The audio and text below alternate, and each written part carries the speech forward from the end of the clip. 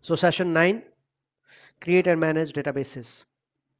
Agenda of the session is databases, basic information about databases, create database, attach, detach database, create database snapshot. This is amazing feature of SQL Server right from beginning. The concept of attaching and detaching. You know what? This attach and detach, I would like to explain first and then I'll proceed. Creating database we have already done. But attach and detach is excellent feature. When you detach, you are left with the two independent files. You can simply copy these files on a disk pen drive anywhere and you move it, take them anywhere, wherever you want, and then attach them. Now, while attaching, you can attach them with a new name also. Means you can create a new database, or this feature also gives you indirectly a way to create copies of the database, because you are simply creating copy of the file. When you detach one database, it is actually take it offline and leave the files independently, standalone files, because there are two files. If we have one MDF and one LDF file, that is database and data and log. So when you detach it, these two files, when you attach it again, you can rename the database, you can give new name, you can keep the copy, you can locate and elsewhere. This is a unique feature. This is not there in MySQL, something similar. It is different. There's no attach detach concept. Though you can shut down the server, you can move the copy, or you can lock the tables or databases. You can put locks on the system, and then you can probably move the databases. But attach detach is unique. Database is in a SQL Server is made up of collection of tables that stores a specific set of structured data. Unstructured data we discussed, and that is file stream. Table contains a collection of rows, also referred to as records or tuples, and columns, that is attributes. Each column is in a table is designed to store certain type of information, like the data types. Now, specific to Microsoft SQL Server, in a computer you can have one or more instances to organize your databases. You can have multiple instances. Each instance can have more than one or more databases. Within a database, you can have a logical grouping of objects with ownership called schemas. In each schema, you can have database object like tables, views, and stored procedures. Some objects, such as certificates and certificate keys, asymmetric keys, are contained within the database but are not contained within a schema. SQL Server databases are stored in the file system in files. This is the create database command. Create database, database name, containment on or off or partial, none or partial. This is a unique feature. I will discuss this concept of containment. Then on the disk name, on primary file specification or files, file group, and log located at this location. Then collision, then with options, additional options. You can specify the file group. Multiple file group can be specified. The syntax continues like non-transactional access, off or read-only or full, and directory name. Similarly, we have logical file name, operating system file, and file specification. The size can be specified in KB, MB, TB, max size, and file growth. Actually, think of that graphical interface, the pop-up window where we specified, where we created the database, and all these features were available. And the same script could have been generated from that. When you are creating a database from a detached database, then you can use the statement attach, like create database, database name on this location for attach. So this is attach database option. and attach database options when you are attaching from an existing detached database. You can also create a snapshot, create database snapshot name on this device, logical name and the physical file as snapshot of the database of which you are trying to create the snapshot. Database name self-explanatory, on refer to the disk file, primary specify the file associated with the primary file name, log location of the log files, not applicable for database snapshot because database snapshot do not have log. Then for attach, to create database by attaching an existing set of operating system files. For attach require all data files, that is MDF and NDF must be available. If multiple log files exist, they must all be available if you want to create from attaching. You can see the database information. You can use catalog views, system functions, and stored procedures to return information about databases, files, and file groups. We'll go in detail. We'll take a deep dive in monitoring, getting information, database consistency checker, DBCC commands on managing these databases and viewing the database, that is metadata. It requires create database command permission, create any database permission or alter any database permission. To provide permission, you can use this grant create database to username or login name. How can we move a database? Moving user databases. You can move the data, log or full text catalog files of a user database to a new location by specifying the new file location in the file name clause of alter database statement. This method applies to moving data files within the same instance of SQL Server. There are two ways, two regions. Why would you do that? One is planned relocation. For that, for each file to be moved, run this command: alter database name, modify file, the logical name and the file name, new physical file name. Run the following statement to bring the database offline. If you need, alter database name, set offline. This action requires exclusive access to the database. If another connection is open to the database, then you need to close the connection. To override the behavior, you can use with clause. To terminate, alter database name, set offline with rollback immediate. Tomorrow we'll be doing these comprehensive examples on relocation or copy or export import, creating copies of the database. Today I'm going to demonstrate that immediately after the session from SQL Server Management Studio directly and generating the file. Then planned relocation procedure continued. Move the file to the new location, then run this command: alter database name, set online. Verify that file change by running this query. Select name, physical name as current location, state a description from sys.dos master files, where database ID is the database name. Database ID can be also be given and database name can also be given. Architecturally, I still correlate these things with the adaptive server enterprise. We have every database have a database ID, and this behavior of bringing the online, this play a vital role in recovery.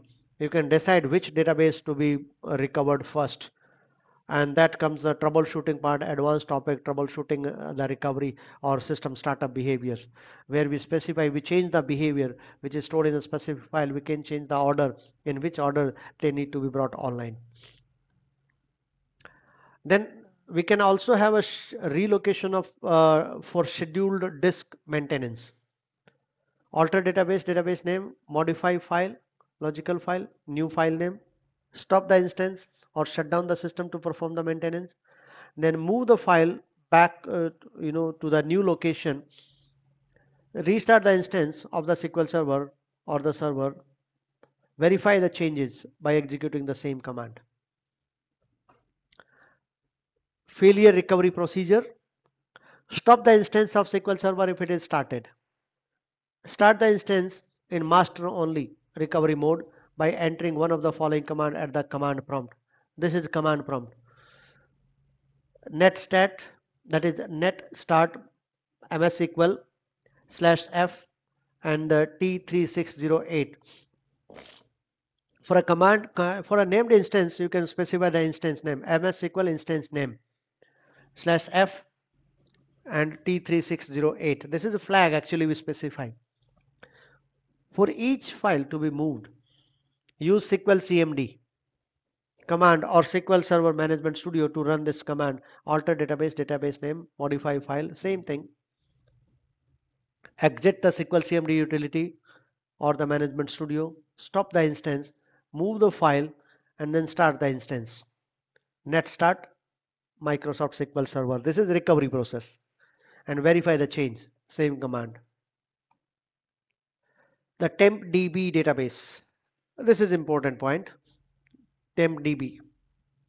The Tempdb database is a system database and it is a global resource that holds temporary user objects that are explicitly created, including global or local temporary tables and indexes, temporary stored procedures, table variables, and cursors. This is user created, explicitly created. They can be internal objects that the database engine creates. For example, work tables to store intermediate results for cursors, sorts, and temporary large object. It can also have work files or hash join or hash aggregate operations. It can also have intermediate sort results for operations such as creating or rebuilding indexes or certain group by, order by, or union queries. It can also store version stores, which are nothing but collection of data pages that hold the data rows that support feature for row versioning. The version store contains row version that are generated by the data modification transactions in a database that use read committed isolation level.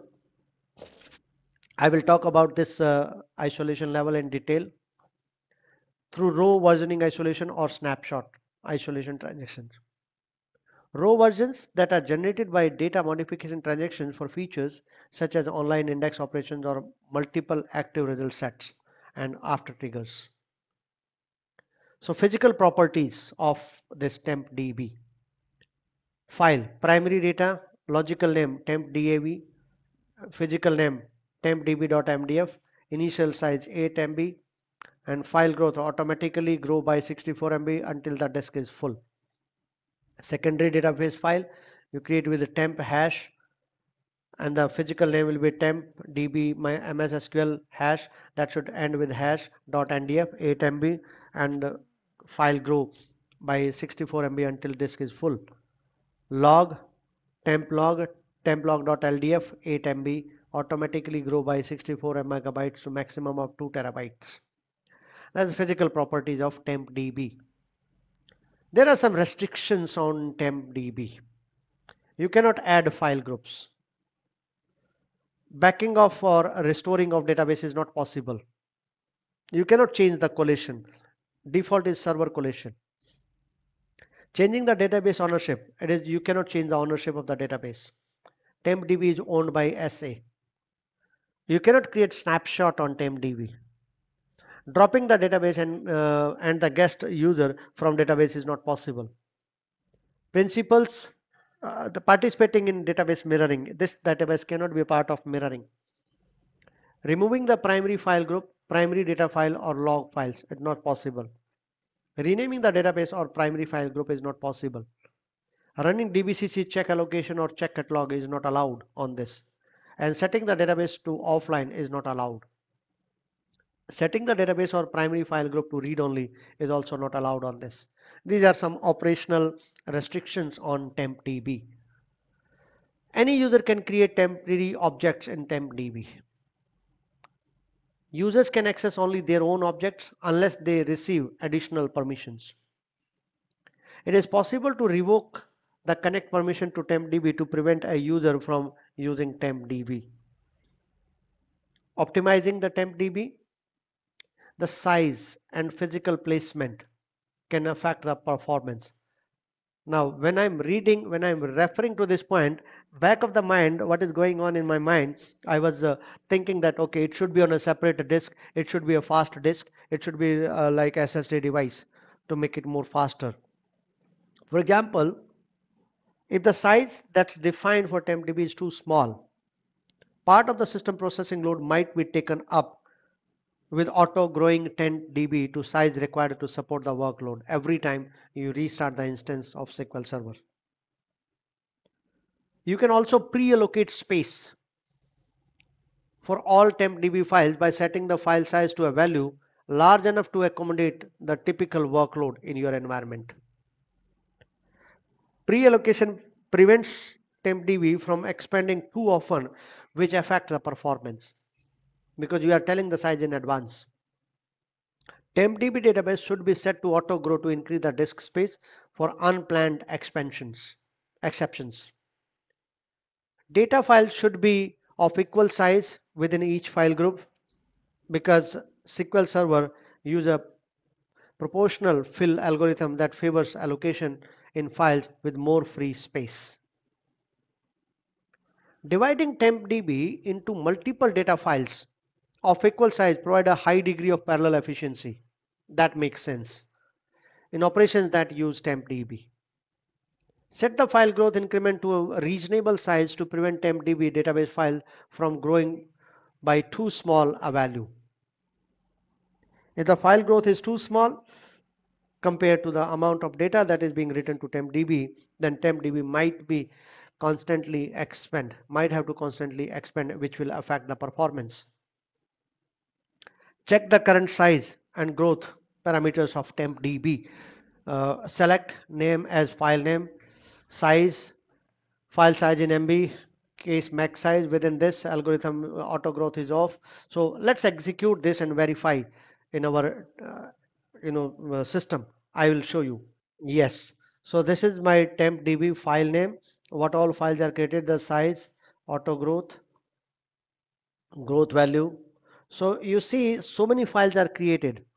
Though initially if I look at the Tempdb where the system database is and Tempdb and I see the properties, I can see the files here.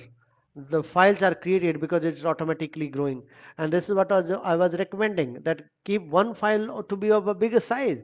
Why are you creating it is auto growing, it is automatically growing as you are working. So better to keep one big size file sufficient enough that you don't have to too frequent auto growth. So that's what a recommended strategy is. So the file growth can be specified here, and you can specify the initial size of the file. That makes sense. That's what I was trying to convey. The same thing you can see from the command line, same thing you can directly see from here also. And this is the stored procedure. I mean, this is a simple query that show you the details. It's coming from Tempdb sys data files. It is actually a nested query if you can see carefully here. That's all from my side. Thank you so much.